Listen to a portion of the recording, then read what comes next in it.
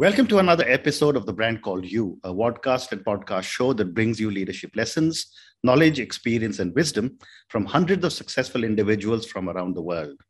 I am your host, Ashutosh Garg, and today I'm privileged and honored to welcome one of the tallest and most well-recognized corporate leaders from India, Mr. S Ramadorai. So welcome to the show. Good morning. A pleasure to be here. Thank you. Thank you. Mr. Ramadorai is the former CEO and Managing Director of Tata Consultancy Services. He is the chairman of Tata Strive, which is the CSR arm of the Tata Group. He's the former chairman of the National Skill Development Agency, as well as the National Skill Development Corporation. And he was recognized and honored by the President of India with the Padma Bhushan. And he was also recognized as the Commander of the Order of the British Empire. So I'm so honored to have you on my show.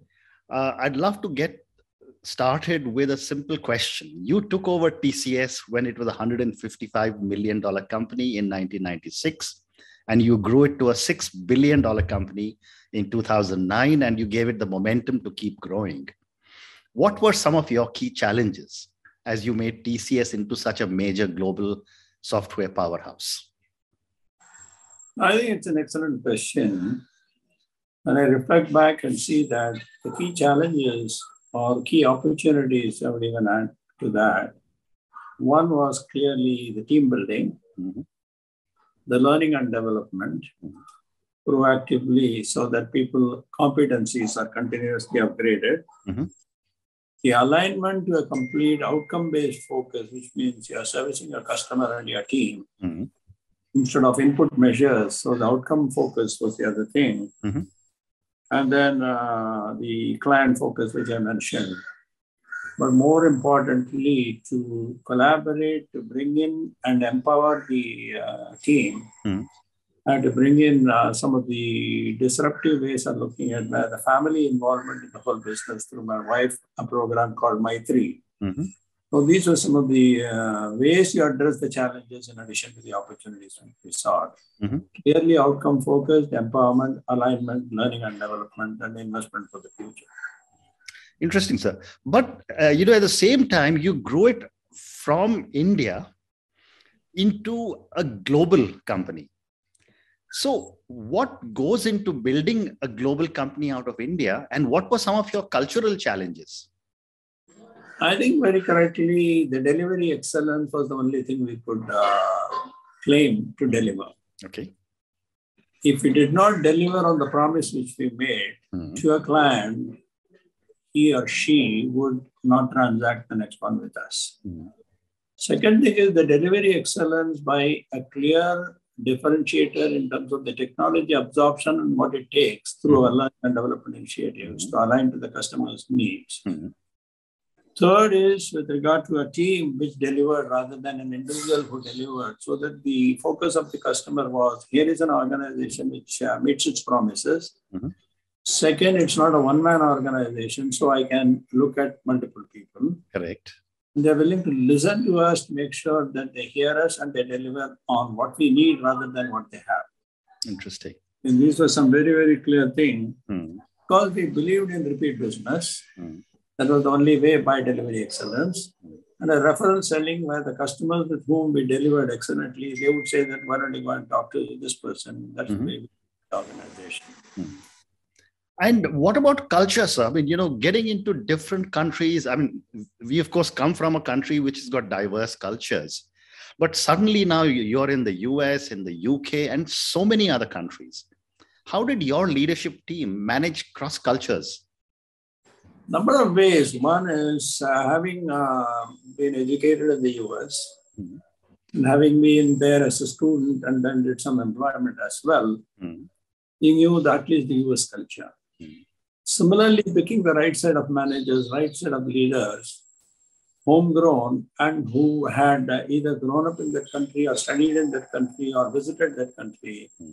So those were the ways we tried to address the cultural nuances. As you begin to scale up, the cultural nuances became very, very professional in development. Again, that Maitree, which I talked about, helped us in the cultural integration. So when a person is going for the first time, what are the kind of databases, even though it may be in a paper form to start with in those years, sharing those and preparing the people through the extended family was a very, very clear differentiator. So before I go further, would you like to talk a little bit more about Maitree to us? Yeah, Maitree was an initiative where my wife, having seen me travel 3 weeks in a month, whether it was abroad or within the country, hardly had the time to spend with while we were building the company with me and the children, of course. But essentially, she started a movement to say that let's bond together through the company spouses or the mothers, fathers, whosoever wanted to be. Yes, sir. Example, doing salsa classes, dance classes, cooking classes, the nuances in various parts of the world. Sharing that knowledge so that it became a way of life, and that became a movement where people found their energy and time as a common band, common music, because she is a musician herself. I think these were the things which made it possible to integrate the workforce beyond the borders or beyond the corporate, as she used to call it. And I guess this also gave an opportunity for the families to get to understand the pressures of work in the organization for the spouses. Yeah. Because none of the employees, they work for 12 hours, 15 hours, 16 hours, whatever amount of time. By the time they reached home, very similar to me, where they had only time to eat and then go to bed. Yes. Finally, the employees or their families used to ask, what are you doing really? We had to invite them to the organization, show them what their people were doing, or most people were doing. That was a real bonding to say that, oh my God, is this what he's doing? Then we are very proud of him. So employee goes to the house and says that I did this great project, the client was so happy. So those were the kind of methods we used a lot. Fantastic. So coming back, sir, to the IT industry, Y2K was, and I was a young manager in ITC in those days. Y2K seemed to have completely transitioned or changed some major companies led by TCS from India. What was that kind of a seminal moment that happened that gave this incredible push? And how have the tech companies put India on the global map? I think I would say while the tech companies were shaping up in the early 90s or a little earlier than that, the market being abroad and not India was very clear focus. That's how we started looking at the outside world. Yes, sir. The Indian licensing Raj or the procedures, the cumbersome nature of the contracts, etc., told us we had to gain the experience here, but the market was outside. So that kind of culture was built across. Second was the Y2K was a seminal opportunity, which everybody started talking about. But again, bring in an engineering mindset rather than just a brute force method of putting 1,000 people to 1,000 people or whatever it is. How do you bring in a level of automation which was absolutely critical so that you can do an automated method of code conversion to address the Y2K issue? And essentially, we created the term what we call as a software factory, very similar to the manufacturing process. And they made an enormous contribution with the result, overflow for the whole industry to grow through the effort of NASCOM or through the people moving from one organization to another, was the moment which captured the market or captured the visibility for India. And then starting in 72, 73, 74 and building the brick by brick. So we always say TCS as part of the Tata group created in terms of clearing the forest. And then the highway was taken over by everybody as the Y2K came in the tailwind. So I think these are some of the ways we used to describe, and really paid for the industry and paid for everyone who wanted to make a mark or a dent in this marketplace. Sorry, go ahead, sir. Go ahead. Immediately following that, the whole internet revolution started. Correct. And it had both a success as well as a decay, because a lot of the companies disappeared during that because of the hype that was created. But more importantly, the institutionalized form of capacity building and relating to the world became very... It's so interesting you say this about clearing the way, because I've often heard this, that TCS was like the bulldozer, which was going and clearing the path in all the difficult markets And all the others are following. Thank you. Very nice to hear it from you, sir. And the proud moment when they started the Chinese operations or the Latin American operations, correct, and creating those beachheads, was an enormous amount of both appetite, risk-taking, passion, and can-do attitude. Absolutely right. Absolutely right.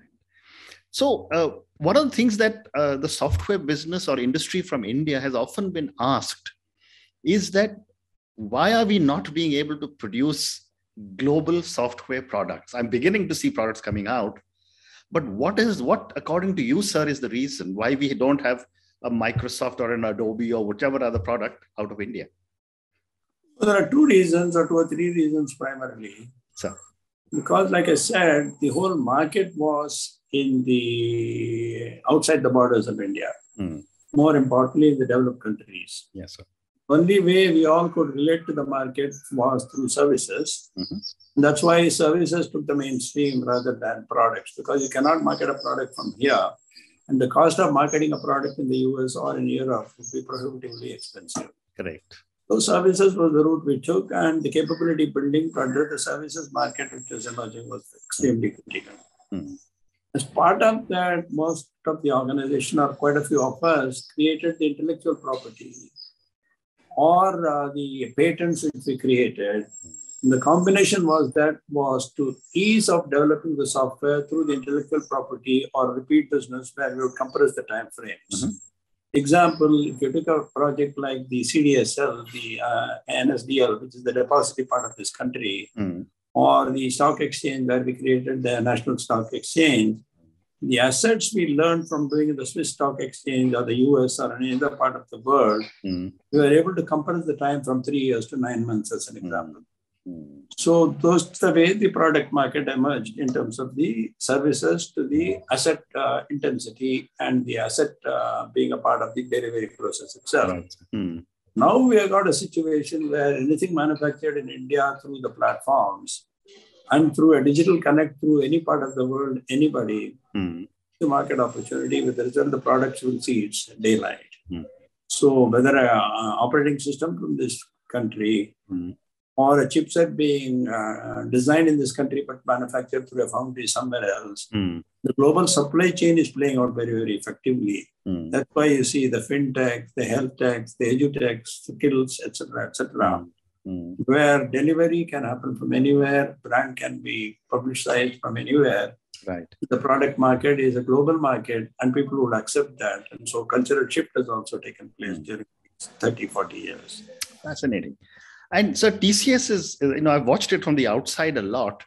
TCS is an amazing organization where it was a large company which was scaling up, and yet it was entrepreneurial, as in your own words, as you were opening up several more beachheads. So you needed a team of leaders who were entrepreneurs, and you needed a team of leaders who were experts in scaling up. So I wanted to ask you, what do leaders need to be mindful of in relation to people and such competencies? I think people must, as leaders, must know how to shed things, which means empower the others. You cannot be a command and control where you're only looking for faults from the person and saying that I'm the only person who can do it. Yes, sir. Leadership calls for empowerment and trusting, irrespective of success or a failure. Leadership also has taught me that when it is a success, pass on the success to others, and it's a failure, the buck stops with you. And there will always be both pluses and minuses. In the overall scheme of things, we have been given a position and a responsibility. You must keep these. And that's a professional conduct. It's not whether I do it. Because one of the things we always used to propagate was to become members of professional bodies like IEEE, Computer Society of India. Because you as a professional have a responsibility to share the knowledge and educate or impact others through your wisdom or through your knowledge or through your learnings. That kind of a culture is what we have been propagating, and in the industry has been encouraging more and more and more. And that's absolutely critical for any scale-up and any leadership development, and a leader remembering and keeping themselves all the time. Foot has to be on the ground. My focus has to be on the customer and my employees. So long as I practice that and empower the people, growth will automatically come. And it's a sustained growth. Don't look for one quarter. Correct. Well said, sir. So now moving on, I've come to the pandemic and the work from home that has impacted everybody. I'd love to get a perspective from you that if you were to build a team in current circumstances that the world finds itself in, what would you look for people to bring on board? No, you're absolutely right in asking this question. And the way I've always practiced is by doing. Sir. What do you mean by doing? Mm-hmm.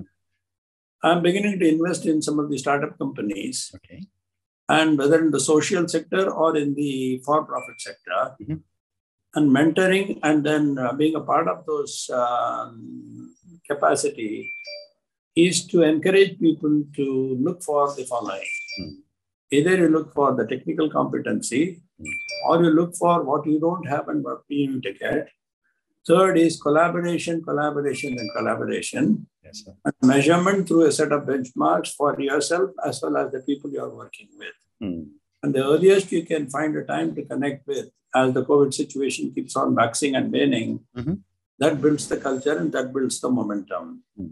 If a set of people, irrespective of the age, professionally connect together through any medium, whether it is physical medium or a digital medium, I think people will start looking at the problem rather than finding fault with something. That's beginning to happen, but it is quite a challenge because you are dealing with people whom you have never met in some situations if they are new. But I think always find a way to connect and you find a way to improvise. It's a collective learning where age or hierarchy has no role, but all of us learn together and that's the change. And in a digital medium, what you know, I can ask for it. What I know, I can deliver on the platform. Both of us benefit in that. That's the realization that has come.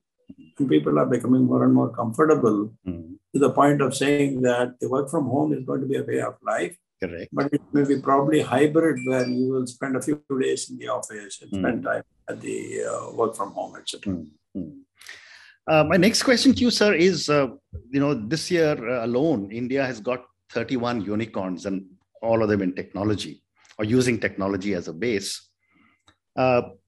You have built highly profitable technology companies.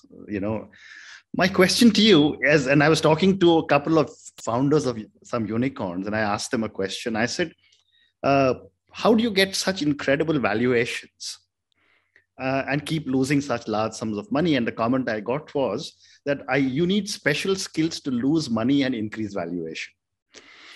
I would love to get your perspective, sir, on how important are profits for an ongoing business, or is it just valuation? No, I think the most important thing is profits on a sustained basis, the first key. Yes, sir. You understand that. Do not look for today's profit, tomorrow losses, day after profits, and the valuation, whether it's by the VC firms or by the market, is completely a false notion. To me, if you create cash flows, you create a sustained operation of profits on a year-on-year, quarter-on-quarter basis, then the fundamentals must be very right for scale-up.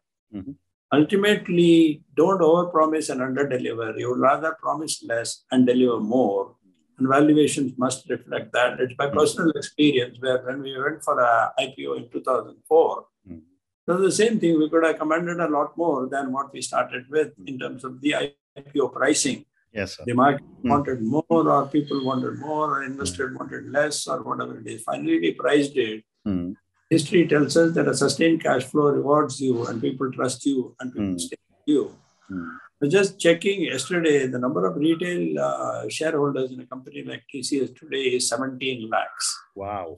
Which is an amazing way to say that over a period of time, you can create the wealth for others. People will trust you. People will see the rewards returns for trusting you with them in your company. So I think to every founder today, that's what when I meant, keep your feet on the ground, build a team, but a sustained cash flow as quickly as possible to profitability, and keeping it on is the only way. If your product is right, your technology is right, and your team is right, then automatically the business will come. When the valuations are scary at times today, and valuations by somebody else is no measure of your success, till such time the cash flows are guaranteed. Very well said, sir. So one more question on TCS before I move to the Anvesha Trust, sir. it's traditionally been said that when a company becomes very large, younger companies are much more nimble and they're able to move much faster. My question to you, sir, is what do traditional large companies need to do to adapt to market dynamics? I think traditional companies should not benchmark with the largest set of companies in their ecosystem. Mm-hmm. If I had a benchmark, if I was running a company like TCS, I would look at which are the startups which have got that kind of a capability to run faster than us. Mm-hmm. They're running faster than us. What are the lessons I learned is to get the teams which are smaller in size. Yes, sir. And delivery, which is not on a yearly basis, but every day basis or every 10 days basis or every 15 days basis. The nimbleness, the empowerment, and the focus, single-minded focus on the area of operations we are involved in. That's the only way the larger companies can see a global competition rather than the big companies in their backyard. So the way I would look at it. And in some companies, they may go and split the company and then divest or IPO it or do whatever it is through the private route. All these models are available, even when you acquire a smaller company because of the technology. My advice would be for the larger companies, leave it alone, let it mushroom, let it grow, and then you adopt it rather than do the big brother attitude to say that I know everything. That's the doom scenario. Wonderful. So I'm going to ask you one more question, and I'm sure you've been asked this recently by a lot of people. As such a senior tech leader yourself in the US, virtually all the major tech companies are being led by Indians, and I'm sure a lot of them would have worked for TCS at some stage or the other. What makes Indians such great CEOs of large companies? I think a few things. One is their depth and the technical competency to be current is very, very visible. They are not claiming credit purely based on the basis of a brand, but rather than a brand built through excellence in delivery. Second is they have been a collaborative mindset where they see the value and the ability to build the competency in their teams. Innovation, learnings, collective responsibility, and keeping your feet on the ground in terms of the humility are some of the factors which have led Indians to where they are. I mean, almost every single person, irrespective of the technology sector, they are all technically one of the soundest people. Correct. In the IIT systems or the IIM systems or the Indian Institute of Science, etc. And even now the BITS Pilani, the regional colleges are all propagating that kind of mindset. And people believe that we are in the mainstream now and we can be a responsibility which is beyond what we imagined. Amazing, sir. So I'm now going to move to the Anvesha Trust, sir. You set this up with your wife. Tell me a little bit about the trust, sir, and your motivation to start it. The motivation to start was as we are coming closer to the retirement. The impact should not be measured only by the money you make or the cash flows you generate for the organization or the share alone. We were both deliberating because we come from two different domains. I come from science and engineering. She comes from a liberal arts background. Music, art, history, those are our passions. So when we said that what is the kind of social impact we can create at scale level was the thought process behind forming the Anvesha Trust. Second was what are the areas we should address was with regard to health, with regard to education, skills, environment, and the fine arts. So we decided that if you have to create impact through a collaboration where we'll partner with a number of NGOs, and create the forum or a platform, Anvesha Trust was one of the experiments which succeeded. Second one also motivated us, or we built a children's hospital through public funding in a city like Mumbai, called the SRCC, Society for Rehabilitation of Crippled Children, where it's a fully functioning hospital in the pediatric care, a specialized one.